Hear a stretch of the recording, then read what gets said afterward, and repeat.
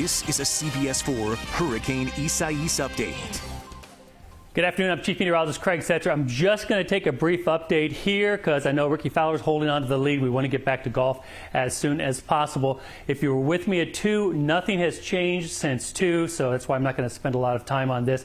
Although the hurricane hunters, it looks like this, the storm has weakened below hurricane status. It's not official. Of course, we'll find out at 5, but Isaias has definitely weakened a bit since our 2 o'clock advisory, at least from all appearances. Here's what we're looking at right now. These gusty squalls coming into South Florida. We'll see this through the afternoon, gradually increasing, and we're, of course, still preparing for tropical storm conditions here in South Florida tonight into tomorrow morning.